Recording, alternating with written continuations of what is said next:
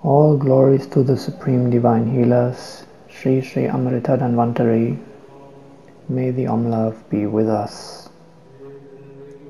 Today we are going to talk about integrally loving, self-aligned nutrition. I usually do not very often speak about nutrition, at least not in videos. But it is a very basic subject matter that comes up again and again, so I want to address it as well. There are many possible ways of feeding the material body with the macronutrients and the micronutrients, and depending on what is the karma, the consciousness and the respective body of the person, the living entity inhabiting a different type of body, a human being can survive or even to some extent thrive with a variety of dietary regimen.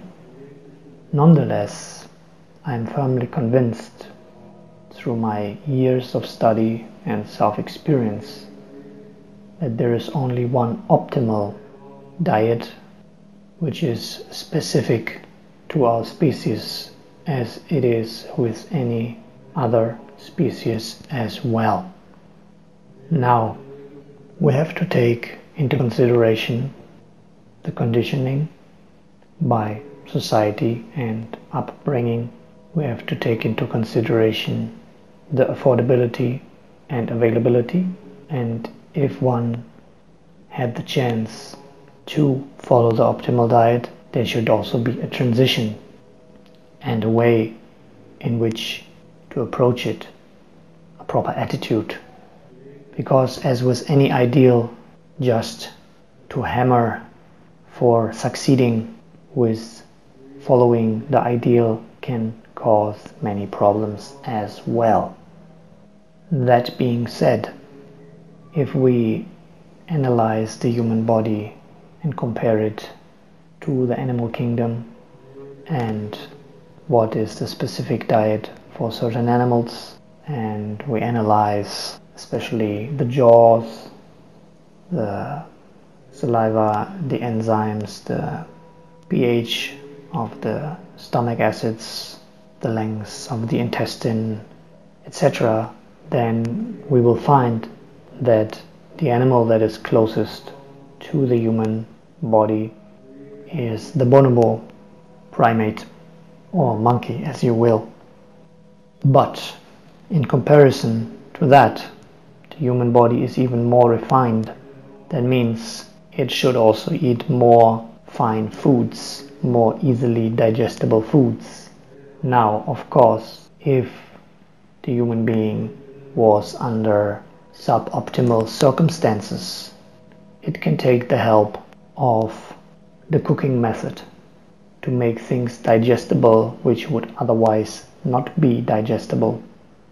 But that leads us to the conclusion that what is not naturally digestible and not attractive to the senses in its natural state would not be the optimal diet either. The body runs on glucose, or even more effectively on fructose. Hardly anyone knows that the human cell can directly use fructose from the bloodstream into the cell for the production of ATP, which is a transformation of this monosaccharide sugar. Glucose is the next best usable sugar, but this already requires insulin to be transported into the cell for transformation into ATP. And the third alternative for energy would be to use ketones, which the advocates of the ketogenic diet suggest is the best. I will not go extensively into debunking this idea, but I will only say that it is an emergency possibility for the human body. It will also switch into that mode when you go into extended fasting, and the body will use fat resources to produce energy, which is also pretty effective, but it can never be the most natural nutrition for the human being, which I may explain in another video. So, as we have seen, the body uses glucose or fructose, which is the optimal fuel for the human cell. You can find scientific material on that as well.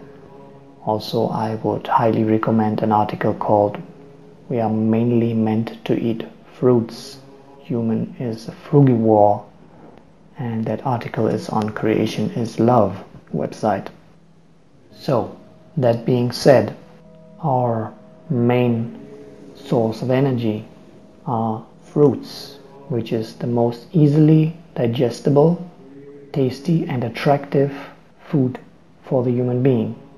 But we have been told, conditioned, programmed, etc. to believe that there may be so many side effects, problems, etc., which is all not true as far as my experience, my study, etc. has shown. If we understand that fruits are the main food, ideal food for the human being, then how would the ideal diet look like? I will directly come to the point how I'm doing it, and maybe I will later on mention a few options how it could be alternatively done. Which brings us to the subject of food combining. There are a few main groups of suitable foods for the human being, and there are of course 3 main macronutrient groups which also should be included in the diet in a proper ratio. Very famous nowadays is the 80-10-10 ratio, as promoted or discovered by Dr. Douglas Graham, which proposes that the ideal ratio is to take about roughly 80% of your calories from fructose, meaning carbohydrates, about 10% of the caloric value coming from fatty acids, lipids, and about 10% from proteins or amino acids. You see, I've been using these specific words, fatty acids and amino acids, which is already a good indicator that they should never be the main source of nutrition or calories. Furthermore, it indicates that the human body has to break down every large molecule of amino acids called proteins into its amino acids to build its own proteins. That is why amino acids in their natural state in fruits, fruit vegetables and tender greens is the ideal nutrition for this group of macronutrients